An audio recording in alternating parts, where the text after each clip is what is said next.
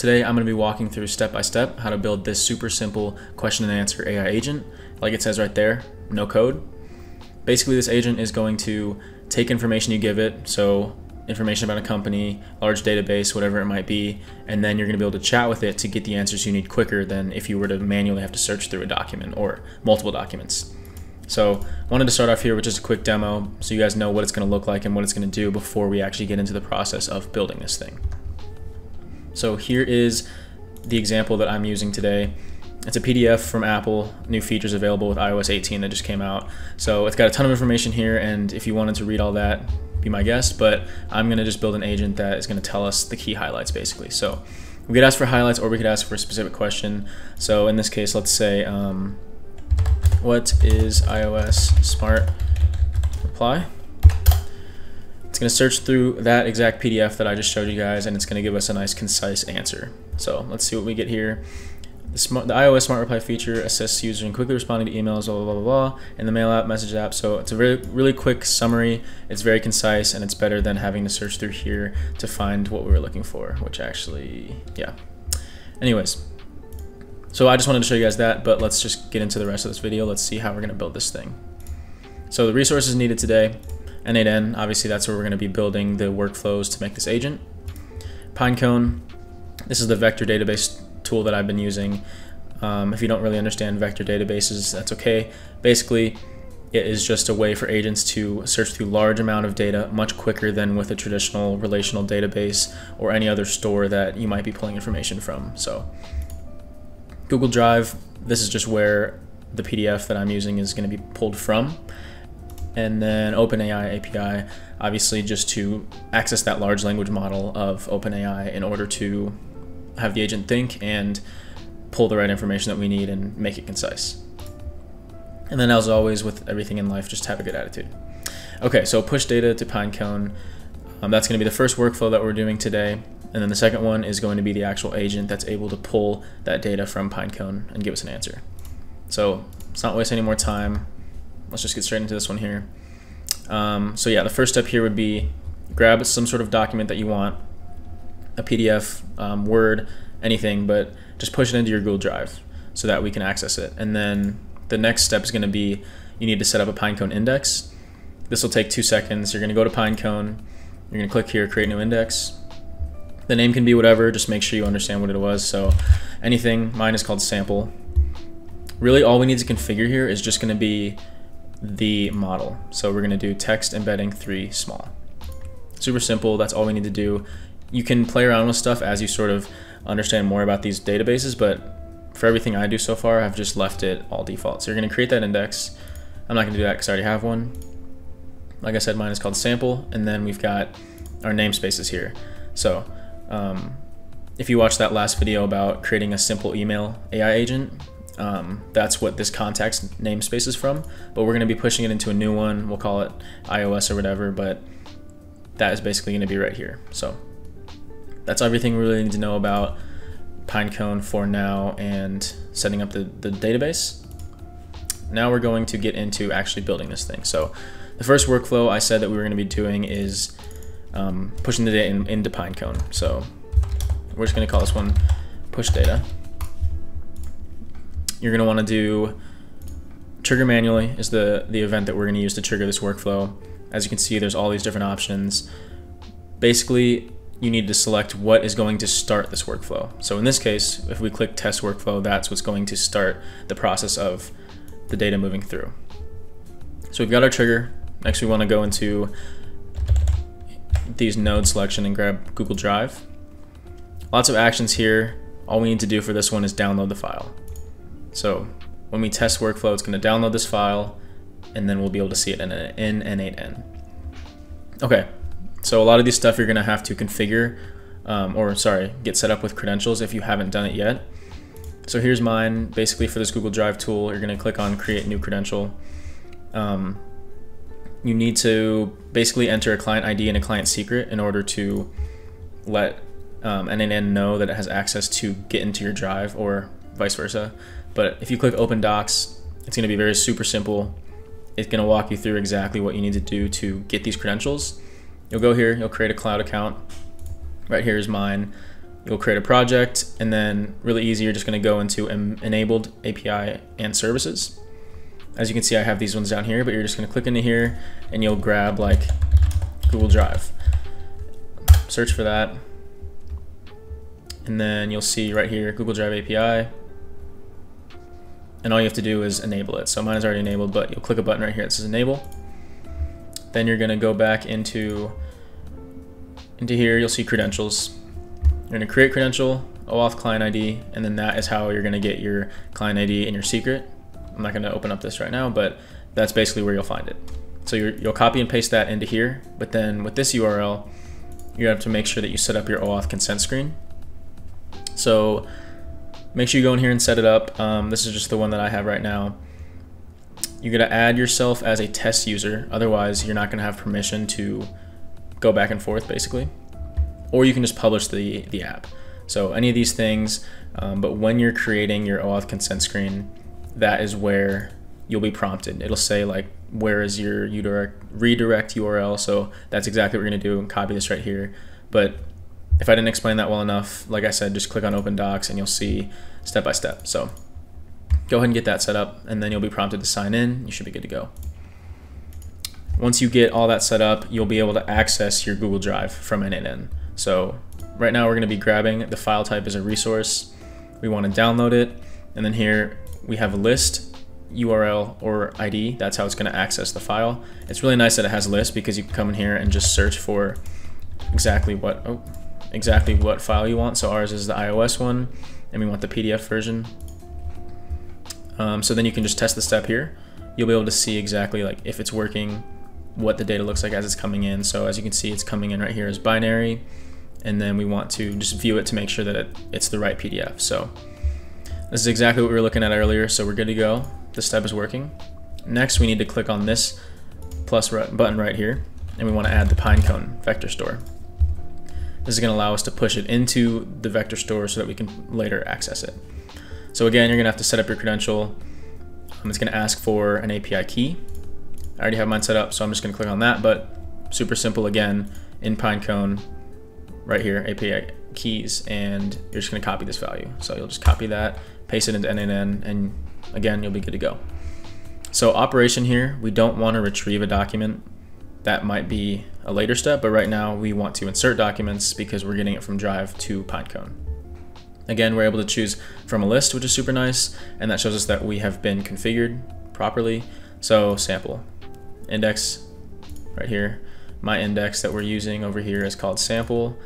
So that's good to go. And then you have the option here to add a namespace. I am going to add one just because it is going to keep our data more organized and it's easier to call it. It also will help the agent figure out exactly what it's looking for once you start to add, tons of different data into it. But make sure that it's actually connected from this node to this node. And then next we need to set up a couple more things with this vector store tool. So the first one, we want to set up this default data loader, keep that as default. And then I'm going to do recursive character text splitter. I'm going to leave the chunk size as 1,000 because the PDF is pretty big. The chunk size is basically how many characters it's going to pull, because it's going to be pulling in batches from the database. And then the overlap is just how many characters overlap between chunks, and I'm just going to leave that as 0. So good to go there, and then we just need to add the embedding to Pinecone. So OpenAI, and then this is where you'll set up this credential. I'm pretty sure this is the last one. So again, API key, you'll go into OpenAI and you'll have your API keys right over here on the side, and then you're just going to grab that key, copy it. But yeah, the nice thing about it is once you have everything set up, they'll stay set up. So yeah, you want to make sure that this embedding is 3 small because that's how we set up our Pinecone store. And then save that. We should be good to go. So if we're going to hit test workflow, it's going to start running. We can see that it's going to Google Drive. It's grabbing our PDF, then it pushed it into Pinecone successfully, I hope, but we can go check right here. Namespace. It should come through here as iOS, since that's what I named it. Let's just refresh that here. Oh, no, I know what happened. Important step. So right here, default data loader, we had this as JSON, and we need to change this to binary because if you remember over here, this data came through as binary. If you go to JSON, there's nothing showing up. So make sure you're aware of how your data is coming through, because in this case, nothing was being pushed into Pinecone because we didn't set up this loader as binary data. So we can leave all that, save, let's test it again. This should work, otherwise now I'm lost. So, okay, we're good to go. Namespace, it should push in here. There we go, iOS, perfect. Okay, so we're done with this workflow. We're gonna go back out, we're gonna make a new one, and then this is gonna be our Q&A agent. Okay. The first step is, again, what triggers this workflow. This time we're gonna go on chat message because we wanna chat with this agent to get it to work with us. Leave that blank for now. Okay, now we're gonna add in the actual entity of the agent. So click on this plus, and we're gonna go down to advanced AI. Now you could do a question and answer chain because that's essentially what we want this agent to do, but it's good to get in the habit of setting everything up through an AI agent, because then you're able to give it access to more tools, more scenarios, that sort of thing. So tools agent, all of this can be the same, and eventually we need to add the system message prompt. I'm gonna leave that blank for now. We'll prompt it near the end, but hopefully I don't forget, because sometimes I forget. But that's the agent. The chat model we're gonna use is OpenAI. We've already got that configured. I'm gonna use 4.0. The memory we're gonna give it is Windows buffer memory. We can leave everything there. It's gonna have 5 messages of contacts that it's gonna keep. As we keep chatting, it'll keep saving the previous 5 messages in order to look back and see like how the conversation was going, but we don't have to touch anything really, and that's just a very simple, easy way to give the agent some sort of memory to have a conversational flow. And then tools. So we're gonna go and add Pinecone, or vector store. This is gonna be our iOS information. Description, you wanna call this tool to access information to answer the user's questions. Just leave it as simple as that. Okay, model, OpenAI chat model. We pretty much always do this, and we always do 4.0. You don't have to always do 4.0. I think 4.0 mini is a little cheaper. 3.5 works, they all work, but 4.0 just is kind of the most consistent I found, so yeah. Then in the vector store, we want to add the Pinecone. This is again our credential. This time we want to retrieve documents. We're not inserting. So we did that earlier, now we're retrieving. And then once again from list, sample, and make sure if you pushed it earlier, if you pushed your data into a namespace over here, so ours is an iOS, make sure that you call that namespace out again. Otherwise, your agent will be a little lost. Okay, so we got that set up. We do need to add the embedding right here again though. And this is gonna be 3 small because we've done 3 small throughout every step so far. Okay, save that.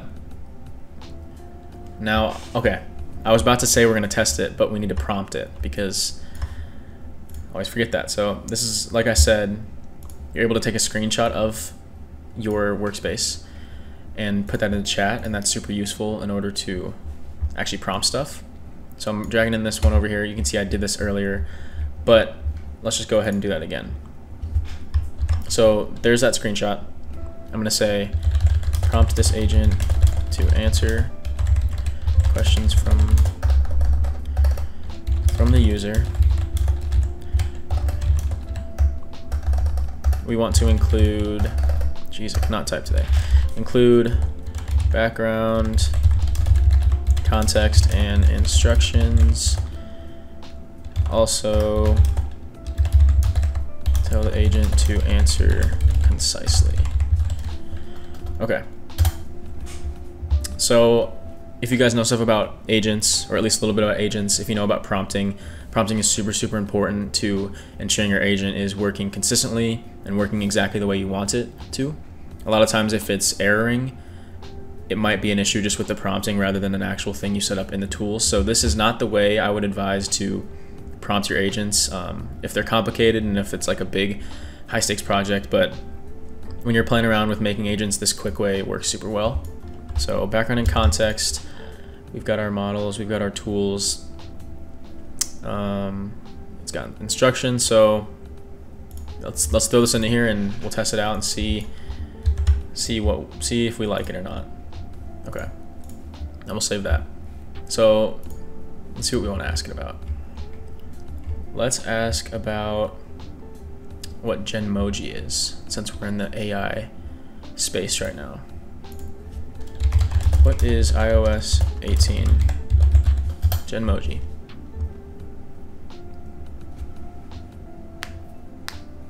Genmoji is a feature introduced in iOS 18 that enables users to create unique Genmoji style stickers directly from the keyboard. Dog on a surfboard. Cool. Let's see, what else can we ask it? Let's go, can you give a summary of coolest features in iOS 18?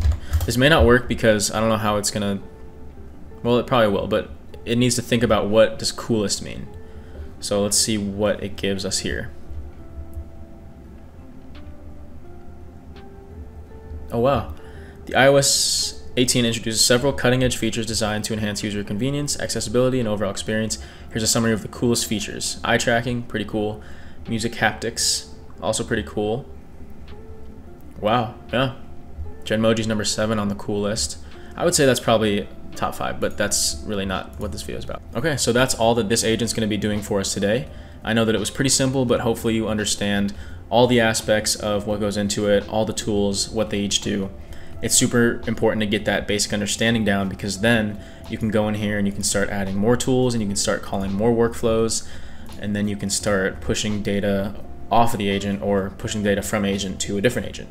So just wanted to help give you guys a basic understanding, and if you enjoyed, please let me know what else you want to see. I'm going to try to be tailoring a lot of content, super step-by-step, super easy to follow, and to beginners. So if that sounds like something that you enjoy, then definitely stick around. But besides that, thanks guys.